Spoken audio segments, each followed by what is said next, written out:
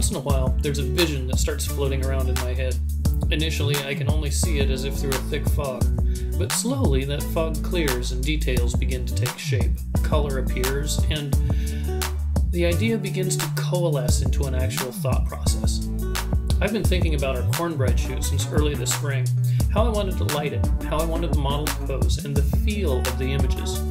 I wanted a, believe it or not, dramatic corn scene. Those are terms which aren't put together very often.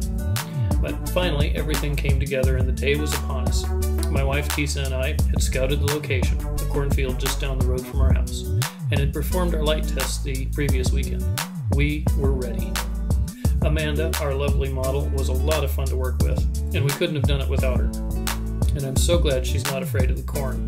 Many people are, but we waited until late in the day for more dramatic evening skies.